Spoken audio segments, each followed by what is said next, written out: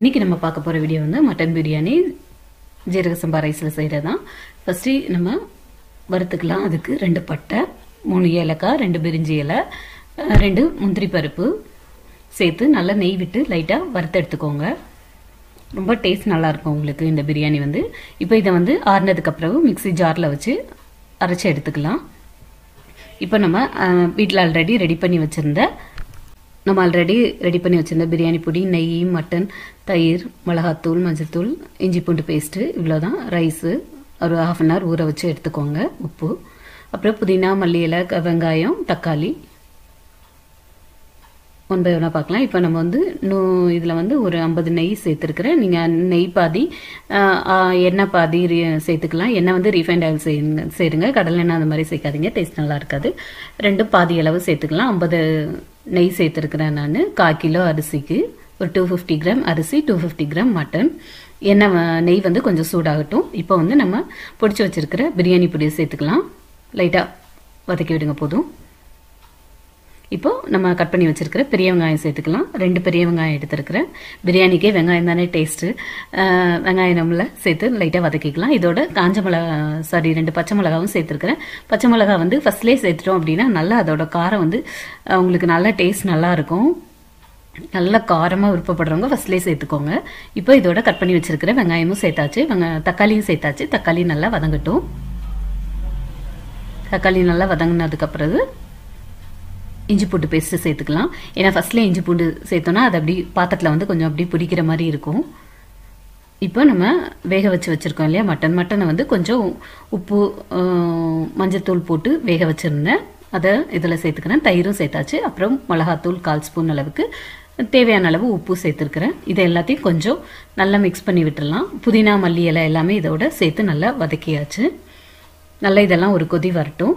இப்போ நம்ம அரிசி ஊற வச்சிருந்தோம் இல்லையா, அந்த அரிசி இதோட சேர்த்துக்கிறோம். ஜீரக சம்பா அரிசி 1/4 கிலோ, மட்டனா 1/4 கிலோ அரிசி, அந்த மாதிரி ஈக்குவல் ரேஷியோ எடுங்க, டேஸ்ட் நல்லா இருக்கும். அரிசியும் இப்போ இதோட சேர்த்தாச்சு. நம்ம மட்டன் வேக வச்சிருந்த தண்ணியும் சேர்த்துருக்குறோம். இப்போ எக்ஸ்ட்ரா தேவையான அளவு தண்ணி சேர்த்துக்கிறோம்.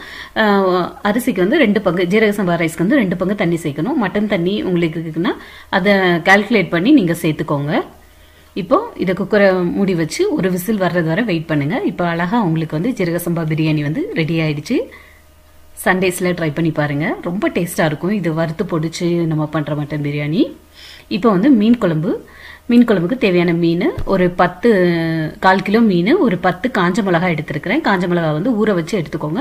இந்த தண்ணியை ஊத்துறதுக்கு நம்ம அரைக்கிறதுக்கு எடுத்துக்கலாம். ஒரு 1/4 மூடி அளவுக்கு தேங்காய் எடுத்துக்கிறோம். இதுல நம்ம வேற எந்த இதுவும் சேர்க்கறது இல்லை. தேங்காய், மிளகா மட்டும்தான், காஞ்ச மிளகா மட்டும் தான் சேர்க்கிறோம். காஞ்ச மிளகாலையும் கொஞ்சம் காஷ்மீரி சில்லி உங்களுக்கு கலர் விருப்பப்படுறவங்க சேர்த்துக்கோங்க, இல்லைன்னா நார்மல் சில்லி சேர்த்துக்கோங்க. ஒரு 1/4 மூடி அளவு தேங்காய் கட் பண்ணி சேர்த்துக்கலாம். அதை தனியாக அரைச்சி எடுத்துக்கலாம். இப்போ இந்த ஸ்பூனுக்கு 1 ஸ்பூன் நல்லெண்ணெய் சேர்த்துருக்கிறேன். நல்லெண்ணெய் கொஞ்சம் காயிட்டும். கடுகு சேர்த்துக்கோங்க. நான் காயறதுக்கு முன்னாடியே கொஞ்சம் போட்டேன், அதனால தான் பொரிய டைம் ஆயிடுச்சு. நல்லா காஞ்சிருச்சுன்னா உங்களுக்கு டப்புன்னு உடனே கடுகு வந்து பொரிஞ்சிடும். மீன் குழம்பு பொறுத்தலாம் மீனும் வந்து கழுவும் போது கொஞ்சம் மஞ்சள் போட்டு கழுவி எடுத்துக்கோங்க. மஞ்சள் போட்டு தண்ணியில் ஒரு 1/2 அன் ஹவர் வச்சுருந்தீங்கன்னா கூட உங்களுக்கு டேஸ்ட் ரொம்ப நல்லா இருக்கும். இப்போ வந்து கடுகு பொரிஞ்சிருச்சு.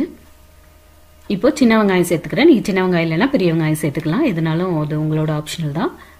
இப்போ வெங்காயம் சேர்த்துக்கலாம். அப்புறம் ஒரு 10 பல்லு பூண்டு, அதையும் சேர்த்து இதோட நம்ம வதக்கிடலாம். நல்லா கருவேப்பிலை சேர்த்துக்கோங்க. கொஞ்சம் இது வதங்கட்டும். அந்த வெங்காயம் வந்து கொஞ்சம் கிறிஸ்பியாக வதங்கினீங்கன்னா அந்த டேஸ்ட்டும் உங்களுக்கு ரொம்ப நல்லா இருக்கும். எந்த குழம்புக்காகட்டும் எல்லாமே நல்லா வதங்கிருச்சு. இப்போ இந்த ஸ்டேஜில் வந்து நம்ம மீன் சேர்த்துக்கலாம். மீனையும் சேர்த்து இந்த எண்ணெயில் நல்லா லைட்டாக அப்படி ஃபுல்லாக எல்லா பக்கமும் எண்ணெய் படுற மாதிரி மீனில் ஒரு வதக்கி விட்டிங்கன்னா உங்களுக்கு டேஸ்ட் ரொம்ப நல்லாயிருக்கும். கொஞ்சம் மெதுவாகவே ரோல் பண்ணி விடுங்க. சில மீன் வந்து உடஞ்சிரும், அப்படி உதிரியாக வர ஆரம்பிச்சிடும். அதனால லைட்டாக அப்படி ஃபுல்லாக ஒரு பரட்டி விட்டுக்கோங்க.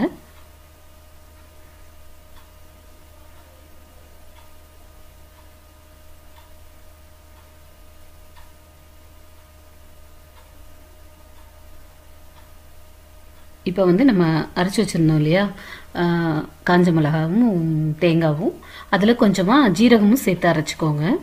ஒரு 1/4 ஸ்பூன் அளவுக்கு ஜீரகம் சேர்த்துக்கோங்க டேஸ்ட்டுக்காக. டேஸ்ட் அப்போ தான் உங்களுக்கு ரொம்ப நல்லாயிருக்கும். இப்போ நம்ம அரைச்சி வச்சுருக்கிற அந்த பேஸ்ட்டை இதில் ஆட் பண்ணிக்கலாம். காஞ்ச மிளகா, தேங்காய், கொஞ்சம் ஜீரகம் சேர்த்து அரைச்சி வச்ச பேஸ்ட்டு இதில் ஆட் பண்ணிக்கிறோம். இதில் அதே மாதிரி ஒரு சின்ன நெல்லிக்காய் அளவு புளி இருக்கு இல்லையா, அதை ஊற வச்சு அந்த தண்ணியும் இதில் ஆட் பண்ணிக்கிறோம். புளி இவ்வளோதான், சின்ன அளவு தான், கொஞ்சமாக போதும், சின்ன நெல்லிக்காய் அளவு. அந்த தண்ணியை இப்போ இதில் ஆட் பண்ணிக்கிறோம். ஆட் பண்ணிட்டு நல்லா கிளறி விடுங்க. உப்பு, தேவையான உப்பும் இந்த ஸ்டேஜ்லேயே நம்ம வந்து சேர்த்துடலாம். புளி தண்ணி, தேங்காய் அரைச்ச பேஸ்ட் எல்லாம் சேர்த்து ஒரு 250 ml வாட்டர் அந்த மாதிரி வரும். உங்களுக்கு தேங்காயோட டேஸ்ட்டும் இதுவும். மஞ்சள் ஒரு 1/4 ஸ்பூன் சேர்த்துருக்கிறேன். உப்பு சேர்த்துக்கிறேன், ஒரு டீஸ்பூன் அளவுக்கு உப்பு சேர்த்துக்கிறேன். உப்பு கொஞ்சம் நீங்கள் கரெக்டாக பார்த்து சேர்த்துக்கோங்க. சிலர் உப்பு கம்மியாக சேர்ப்பீங்க, அதனால் அதுக்கேற்ற மாதிரி சேர்த்துக்கோங்க. ஃபஸ்ட்டில் நல்லா ஹை ஃப்ளேம்லேயே வைங்க. நல்லா ஒரு கொதி வர்றது வரை ஹை ஃப்ளேமில் இருக்கட்டும். அதுக்கப்புறம் தீயை வந்து கொஞ்சம் கம்மி பண்ணிவிட்டு லிட்டு போட்டு மூடி வச்சிட்டிங்கன்னா ஒரு 15 மினிட்ஸில் உங்களுக்கு இந்த மாதிரி நல்ல எண்ணெய் பிரிஞ்சு வந்துடும். ஒரு 4 பேருக்கு செய்கிறதா இருந்தால் ஒரு அரை மூடி தேங்காய், சின்ன தேங்காய் எடுத்துட்டிங்கன்னா கரெக்டாக இருக்கும். உங்களுக்கு நல்ல ஃபிஷ் கறி ரெடி ஆயிடுச்சு பாருங்கள். நல்ல ட்ரெடிஷ்னல் மெத்தடில் செய்யக்கூடிய ஃபிஷ் கறி செம்ம டேஸ்ட்டாக இருக்கும். ட்ரை பண்ணி பாருங்கள். ட்ரை பண்ணிட்டு கமெண்ட் பாக்ஸில் உங்களோட கமெண்ட்டை மறக்காமல் எழுதுங்க. அடுத்தது ஃபிஷ் பார்த்தாச்சு, மட்டன் பார்த்தாச்சு. அடுத்தது எக் கறி. ஒரு எக் மசாலா எப்படி செய்கிறது, இது வந்து சப்பாத்தி, சாதம் எதுக்கு வேணாலும் நீங்கள் எடுத்துக்கலாம். ரொம்ப டேஸ்ட்டாக இருக்கும். இந்த மட்டன் கறி எப்படி செய்கிறது, ரொம்ப சிம்பிள் மெத்தட் தான், ஊப்ஸ் மெத்தட் மாதிரி தான். ஒரு சின்ன ஒரு பாத்திரம் இருந்தால் போதும், அதுலேயே நீங்கள் இது செஞ்சு எடுத்துடலாம். இதுக்கு என்ன தேவையான பொருள் அப்படின்னு சொல்லிட்டு பார்த்தோன்னா, ஒரு 3 முட்டை எடுத்துக்கோங்க, ஒரு தக்காளி, வெங்காயம், அப்புறம் குழம்பு மிளகாத்தூள் நீங்கள் எது வேணாலும் எடுத்துக்கோங்க, கரம் மசாலா, இஞ்சி பூண்டு பேஸ்ட்டு 1 ஸ்பூன் எடுத்துக்கோங்க. அவ்வளோதான் இதுக்கு தேவையான பொருள். இதுக்கு வேறு நிறைய இன்க்ரீடியன்ஸ்லாம் தேவை கிடையாது. ஒரு பாத்திரத்தில் எண்ணெய் விட்டுக்கோங்க. நீங்கள் எந்த ஆயில் யூஸ் பண்ணுறீங்களோ அது விட்டுக்கலாம். எண்ணெய் கொஞ்சம் சூடாகட்டும்.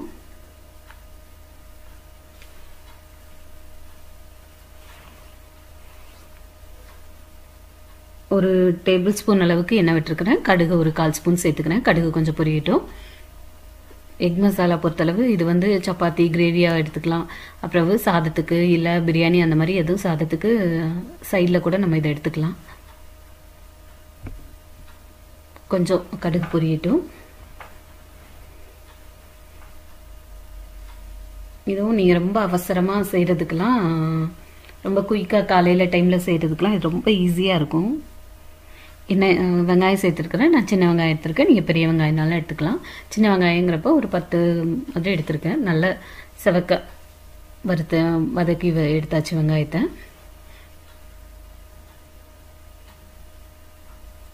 இப்போ இதில் தக்காளி வந்து நல்ல ஃபைனாக நான் சாப் பண்ணி எடுத்துருக்கிறேன். நீங்கள் மிக்ஸி ஜாரில் கூட அரைச்சி சேர்க்கனாலும் சேர்த்துக்கலாம். இல்லை ரொம்ப குட்டி குட்டியாக கட் பண்ணி சேர்த்து வதங்க விடனாலும் வதங்க விடலாம். நல்லா இந்த பச்சை வாசனை போகிறதளவு வதக்கிக்கோங்க தக்காளியை. அப்போ தான் நல்லாயிருக்கும் உங்களுக்கு. இதில் நான் குழம்பு மிளகாத்தூள் உங்கள்கிட்ட எது இருக்கோ அது சேர்த்துக்கோங்க. ஒரு 2 இஞ்சி பூண்டு பேஸ்ட்டும் இந்த ஸ்டேஜில் சேர்த்து நல்லா வதக்கி விட்டுக்கோங்க. ஒரு டீஸ்பூன் அளவுக்கு இஞ்சி பூண்டு பேஸ்ட்டு சேர்த்துருக்குறேன்.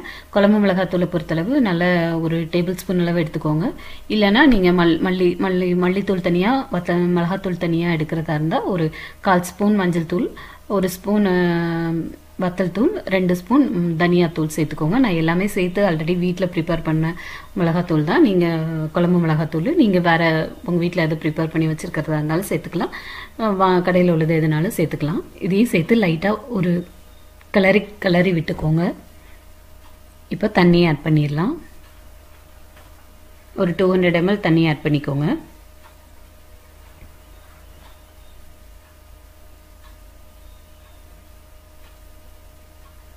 போதும். இப்போ தண்ணி ஆட் பண்ணிட்டு இப்போ ஒரு 5 மினிட்ஸ் இது வந்து நல்லா கொதிக்கட்டும். அந்த மசாலா ஸ்மெல்லாம் போகிறதுக்காக ஒரு 5 மினிட்ஸ் நல்லா கொதிக்கட்டும்.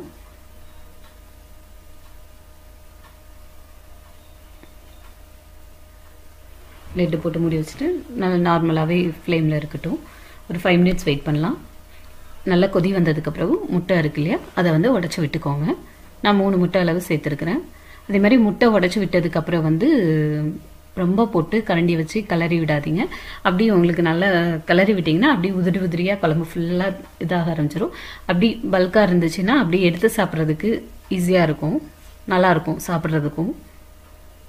அந்த எக்கோட எல்லோ ஒயிட் எல்லாமே வந்து உங்களுக்கு சாப்பிட்றதுக்கு நல்லா வெந்து நல்லாயிருக்கும். முட்டையை ஆட் பண்ணதுக்கு பிறகு அதேமாரி ஃப்ளேம் ரொம்ப ஹை ஃப்ளேம் வைக்காமல் கொஞ்சம் மீடியம் ஃப்ளேமில் வச்சு லிட்டு போட்டு மூடி வச்சிடலாம்.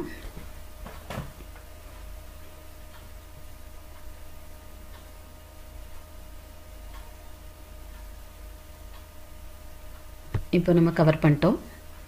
ஒரு 10 மினிட்ஸ் 10 to 7 மினிட்ஸ் அப்படி மூடி போட்டு மூடி வச்சிட்டிங்கனாலே உங்களுக்கு நல்லா முட்டை வந்து உங்களுக்கு கிரேவி செமையாக ரெடி ஆகிடும். நல்லா தரன்னு கொதிச்சிட்ருக்கு இல்லையா?